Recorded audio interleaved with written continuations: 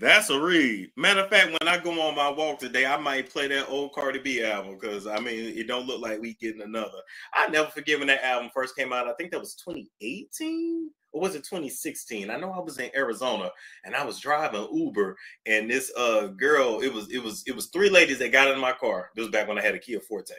And the three ladies got in my car, and then the one that got in the front, she said, "Put on that Cardi B." And then I put it on, and then she just started twerking, just shaking ass, all in the front seat, got out the seat belt, just shaking ass, shaking ass, shaking ass, twerking the booty cheeks, doing the isolation with the booty cheeks. So, I don't know why Cardi B won't just get back to making that music. You make that ass shaking, ass clapping, booty popping, coochie popping.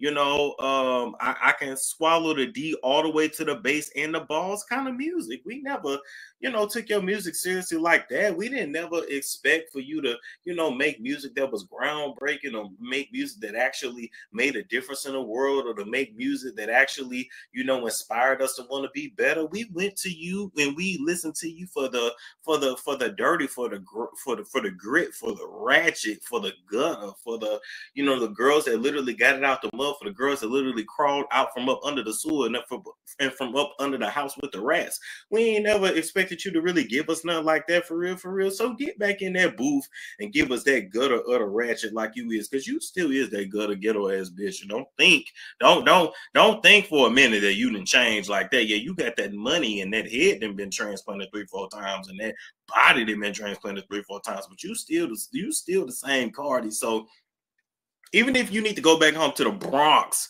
for a minute, and don't stop eating all that chef food, you're gonna eat like a pregnant bitch in the Bronx, and survive off of bacon, egg, and cheese and some Takis and Mountain Dew, and get that grit back, and get in somebody's closet and record something worth a fuck.